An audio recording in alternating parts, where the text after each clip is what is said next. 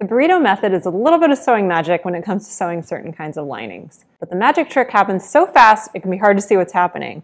So in this tutorial, we're going to slow it down and break down the magic part so that it feels as easy as it actually is. Haley's going to show you the best, easiest way to do the burrito method on a sleeveless garment. And by the way, if you want to see the burrito method on a yoke, we have another video specifically for that, so check the link below. First, we'll talk about what the burrito method is and where you might use it. Then we'll walk you through all the steps, paying extra attention at the magic tricky spot. We also have a very special tip to help you visualize if this is your first time doing the burrito method. Finally, we'll review the steps quickly so you can watch it all in action. All right, so Haley, tell us, what is the burrito method? A burrito method is a technique that's used to get a clean finish on certain kinds of yokes and certain types of linings and facings. And it helps you to get a really clean, enclosed look. All right, so where would you use it? So some of the places you might find it are places where you have a lining, sleeveless garments specifically with linings, sleeveless garments with all-in-one facings. That's a facing that finishes the neckline and the armholes all in one piece. And then you'll also find it in yokes. So today we're going to look at how to use it on a sleeveless garment. Yes. So let's take a look at that. All right. So to start, we are going to sew the shoulder seams of our outer shell, and then we're going to do our inner shell as well. So I have my front bodice or front shirt and my back bodice, and I'm going to place those right sides together, so pretty sides kissing, and pin them together at the shoulder seam. Then we can take that over to our sewing machine and we can sew it at the correct seam allowance for whatever pattern that you're using.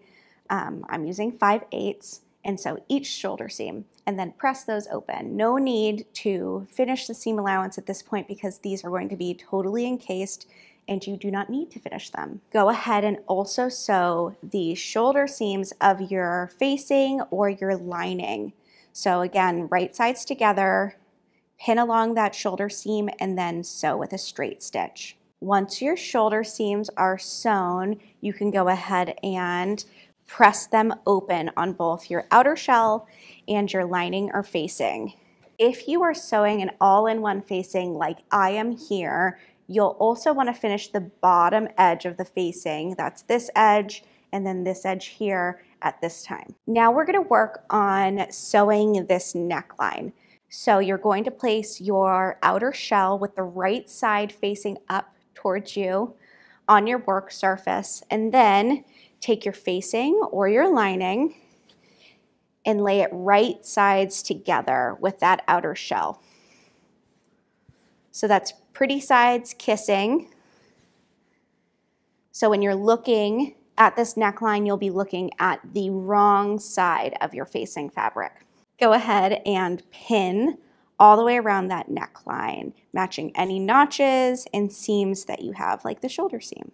Once everything is pinned into place, you can go ahead and take that to your sewing machine and sew all the way around the neckline. I usually start at the center back and sew all the way around and then finish with a back stitch right where I started.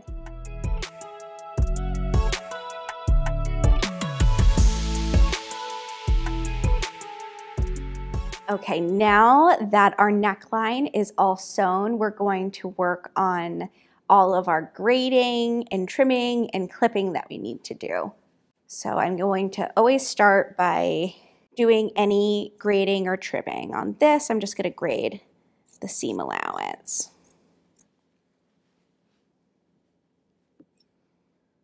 Now that my seam allowance is graded, I'm going to go ahead and clip anything that needs to be clipped.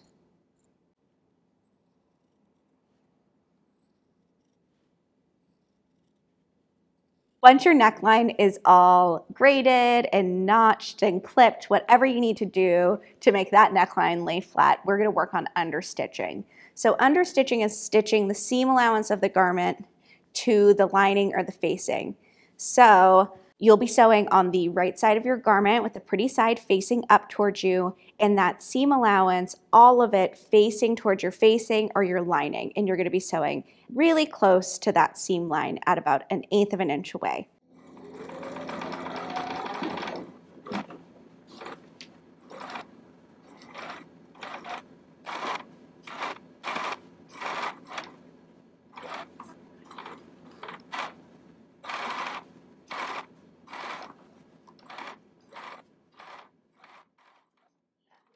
Once you have understitched your whole neckline, you'll want to give that a good press.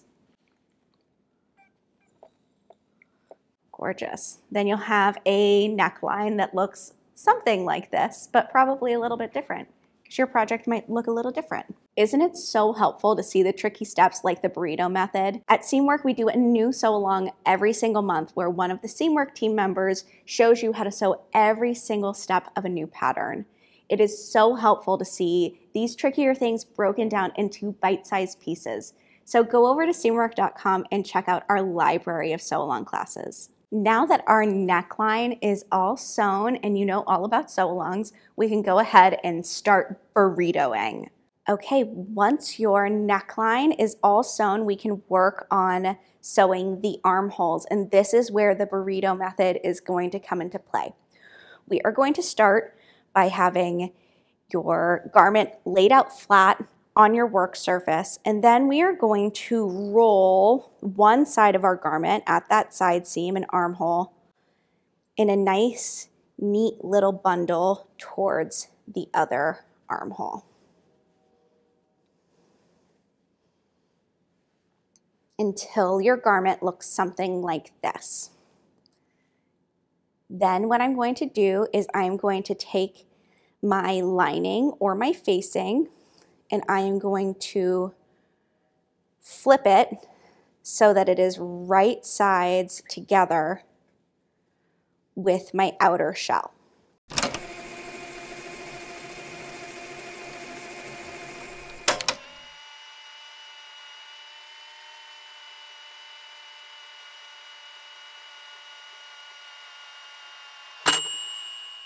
We've rolled up that entire side of our garment so that it fits nicely in this little channel and so that we can sew our armholes together. Once everything is aligned, you can go ahead and throw some pins in there, pinning at your shoulder seams, your notches, and then as much in between as your heart desires. Once you are pinned in place, you are going to sew that armhole. You'll start at one side seam and sew all the way around that armhole, ending at the other side seam. Once that armhole is sewn, do a quick check to make sure you only caught 2 layers, and then you can grade and clip that seam allowance.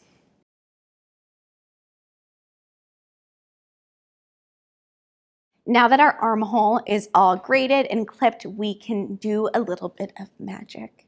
We are going to turn everything right side out.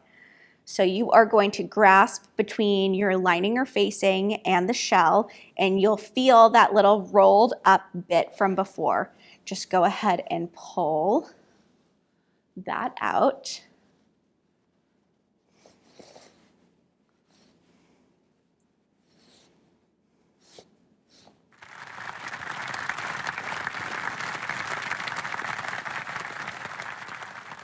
And you will reveal a totally clean, finished armhole that you can now press to your liking. I gave this armhole a nice press, and now that that is done and looking fabulous, we can work on repeating all of those steps on our second armhole. So this time I'm going to take our finished armhole side and I am going to roll that towards our unfinished armhole in a nice tight little bundle.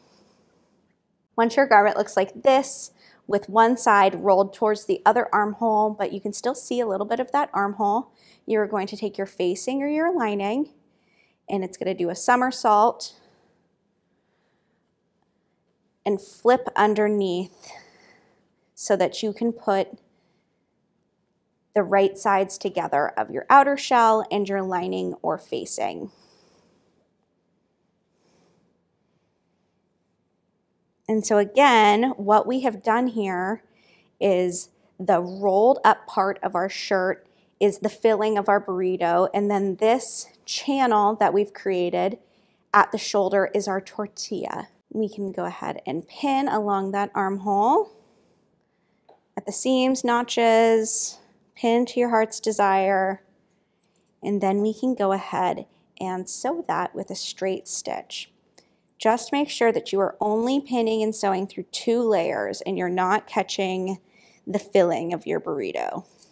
Now that our second armhole is sewn, we can go ahead and grade, clip, turn everything right side out and give it a good press. Depending on the width of your shoulder seam, you might have a little bit harder time pulling everything right side out. And that's just because your channel that you're working with is a little bit narrower. That is one of the reasons that this technique just does not work with things with sleeves, because it is too much to feed through this small channel. This technique is awesome and it is sewing magic, but you're going to want to reserve it for sleeveless garments only. Once you have turned out your second armhole and given everything a press, you should be left with something that looks somewhat like this. I have 2 clean finished armholes and a clean finished neckline. All that we have left to do is sew the side seams. To sew the side seams, we are going to place the outer shell of our garment right sides together, so right sides, pretty sides are touching, and then flip your facing or your lining up so that the right sides of your facing or your lining are also touching. Then you can go ahead and pin along that seam, matching any notches and matching the seam line at the underarm. Once everything is pinned, you can take that to your sewing machine and sew the side seams, starting at your facing or your lining and sewing all the way towards the hem. I went ahead and I sewed that side seam and I finished those seam allowances separately. Now I can press both side seams open and then flip everything right side out. Now we have our beautifully finished neckline and armhole that we accomplished with the burrito method. One final thing that I like to do to keep the lining or the facing nice and secure at the armhole is I go ahead and I stitch in the ditch at the side seam to secure that facing or that lining in place, just at the top inch or so. And that keeps everything nice and secure when you're wearing it. Here's a tip. If you are still feeling a little bit unsure about the burrito method, go ahead and give it a try using a basting stitch. Then you can turn it all right side out and see if the magic worked. It is a lot easier to unpick basting stitches than it is regular stitches. And if the sewing magic worked, which I bet it did, you can go ahead and turn that wrong side out again and then sew it for real. All right, Haley, that was awesome. Thank you so much for showing that to us. Yeah. All right, we're gonna quickly recap, and if you wanna take a look at this recap in the future, you can always come back to this chapter in the video.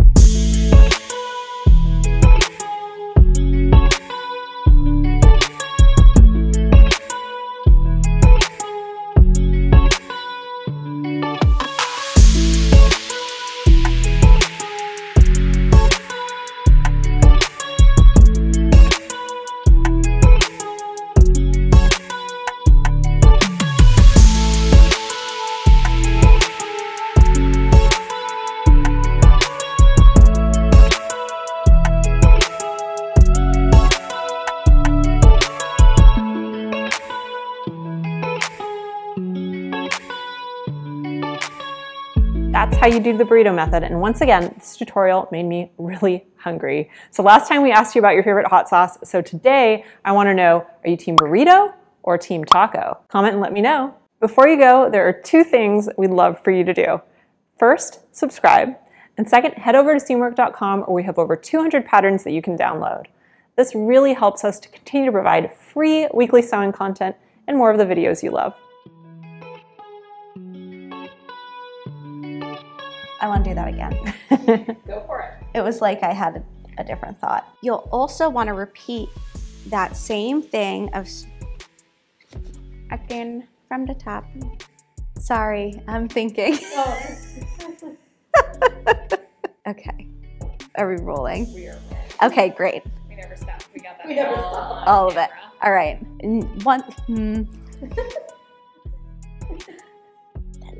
Good. Isn't it so helpful to see the tricky steps like this one that we're covering in this video? I'm gonna start over. So, wow, okay. Of the sewing magic of the burrito, the magical burrito, sorry. It is a lot easier to unpick basting stitches. Team Taco.